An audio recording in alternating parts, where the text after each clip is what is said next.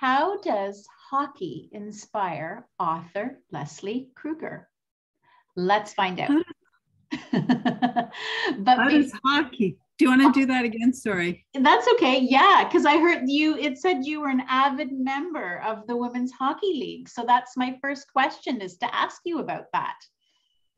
Hockey, I love. Hockey has inspired some work. I wrote a short story called The Hockey Stalker about this really weird man who started stalking our Women's Hockey League. He had a fetish for women's hockey players. So all sorts of really weird stuff can go on if you play hockey. But it was based on that. The story diverged, of course, as it does. Mainly how hockey helps my fiction is by keeping me grounded and real and out in the world, because all sorts of readers and real people, real women. I play with women. I no longer play with men. I used to, but it gets a bit rough.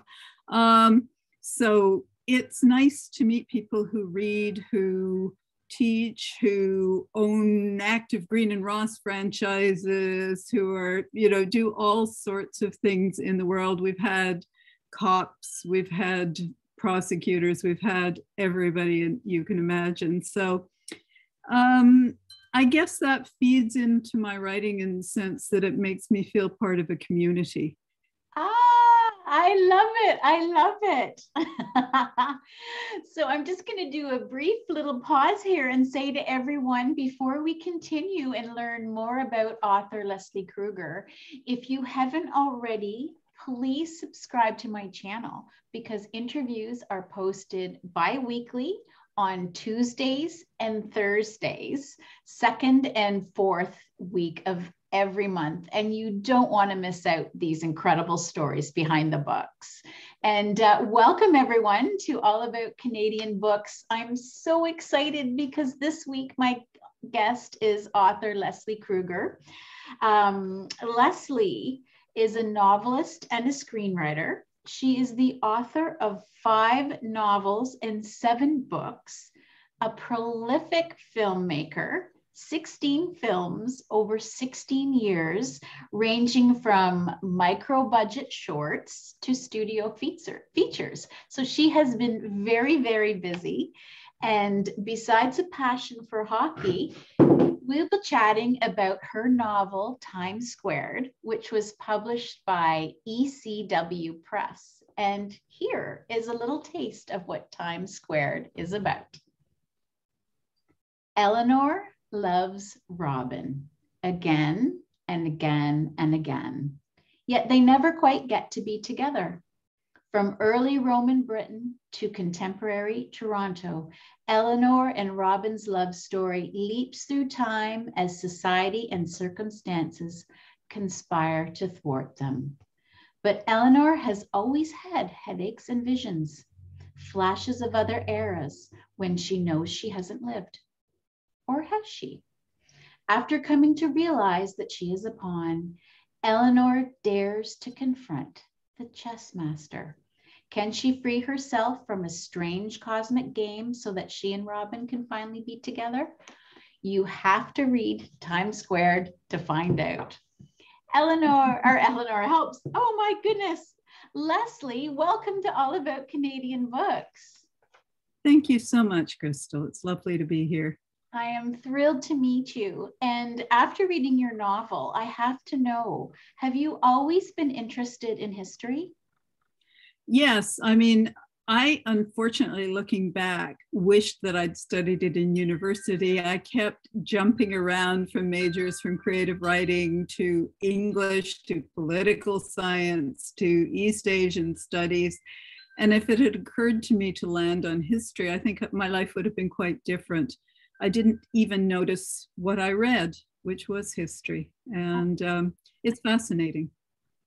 Now, in Time Squared, I studied history, so I really enjoyed the different eras that you went through.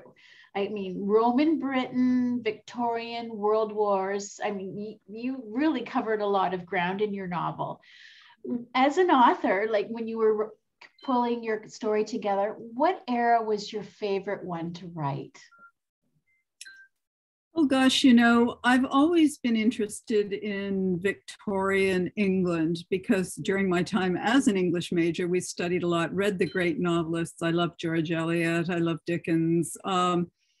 But I was surprised when I actually got to the section set in the First World War that I was enjoying that section most, because this is a book about women's roles and the constraints on women through the centuries. And it was at that time that things started freeing up a little. Not a lot, but women still had a bit more choice and a bit more freedom about what they could do. And I felt the constraints come off me in a really odd way, you know, as if I unbuckled those Victorian stays and could breathe. And so I really enjoyed that part. It was quite astonishing to me. I love the premise of your book, like a thwarted love story that crosses so many time periods. Where did you come up with the concept for this? Oh gosh, you know, I almost don't know. I have ideas for various books always floating around in my head. And at one point, maybe a dozen years ago, it occurred to me to start writing them down.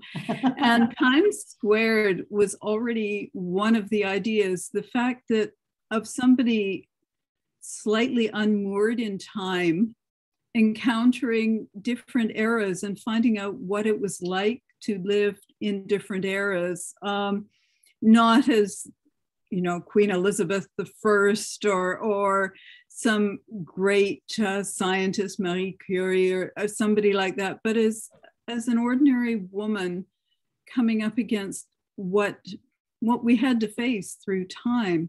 So where it came from, I no longer remember. It just was there. And what would you like readers to know about Eleanor and Robin? About them, I think one of the main things about Eleanor is that, as the way that I think many of us feel, we're a bit smarter than our circumstances permit us to be, especially for women facing the constant mansplaining and put downs. And, you know, I've actually recently was lectured on the way the CBC works, the Canadian Broadcasting Corporation. I worked there for about 5 years, so by a man. And I think Eleanor is a person who, like us, is just smarter than that and having to learn how to deal with it. I think she's actually a lot more tactful than I am. Robin is someone with a calling. He's a soldier. Mm-hmm. When they jump around through time, unfortunately, as Eleanor's Aunt Clara says, there'll always be another war. Wherever they find themselves, he's fighting. So and that's one of the things that keeps them apart a lot, although fortunately they did have leaves. Yeah. But I think about him is that what we're dealing with is the cumulative damage that people can suffer from years of stress, and what it was like in this case for a partner to have to cope with somebody who needs help even before he knew it. So he's a wounded, very sexy, damaged, deep person that somebody who is smarter than her environment loves very deeply, and also has to cope with some stuff that's not easy to cope with. As a reader, I kind of felt like I had a little bit of a crush on Robin with those gray eyes. And Leslie, what are you currently working on? I actually, given the pandemic, guess what, had a lot of time to work last year, and I managed to finish another book. It's now historical, although it's set during the Cuban Missile Crisis, which isn't exactly the 19th century. It's finished. It's going to be published in 2023, but I mean, it's finished in a draft form. My editor has it, and what I'm waiting on, it's okay, Susan, I'm not waiting that much, but is the editor's notes so that I can do a rewrite before as it enters into the publication process. Oh, that's exciting. Can I ask the title or no? It's called Far Creek Road. Mm. It's set in suburban Vancouver, very near to where I grew up, although not precisely there because it's quite fictionalized. I call the suburb Grouse Valley. The story involves a family that moves into the neighborhood who might or might not be communists. And of course, this is the time of the Cuban Missile Crisis and great, you know, when the world almost ended, it really came as close to it as we ever did in a fight between communism and our capitalist system here. So what happens when a couple who might or might not be communist arrive in a tense neighborhood? Ooh, so we will keep our eyes out for that in 2023. I'm definitely intrigued. And Leslie, thank you so much for being a guest on All About Canadian Books. We really enjoyed hearing a little more about Robin and the lovely Eleanor's love story. Thank you very much, Crystal. It was lovely to be here. For viewers out there, I will put links down below to Leslie's website so you can learn more about her and also purchase a copy of Time Squared. Be sure to come back in 2 weeks' time because I'll have another author, Catherine Gordier, and she will be discussing her memoir, Breathe, Cry, Breathe. Thank you for watching.